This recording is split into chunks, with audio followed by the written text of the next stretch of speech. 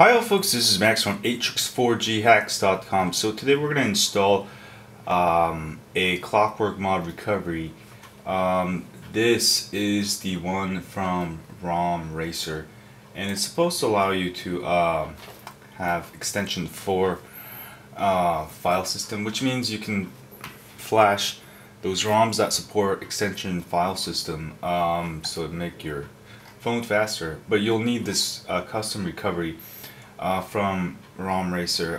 Just download the CWM-recovery-atrix4.1.zip, copy it over to your phone, and then we're going to turn off our phone and let's get into let's clean our screen here real quick. It's dirty real quick here. And we're going to hold down the volume down and the power button to get into the recovery. Wait a second here. Alright, and then keep hitting down until you see Android Recovery and hit the volume up. And this will get us into Clockwork Mod Recovery that you probably installed when you rooted your phone. Let me do a close-up. So let's just flash this real quick. So let's flash this real quick. Sorry, my camera's. Go to install zip from SD card, choose zip from SD card, and if you copy it over to internal, which I did, and go to internal, otherwise go to external, and select the CWM-recovery-atrix4.1.zip. This is the new recovery.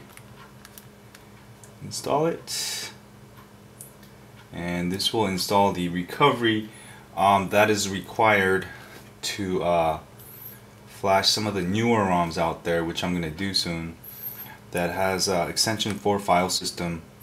Extension 4 file system will make your phone run a lot faster.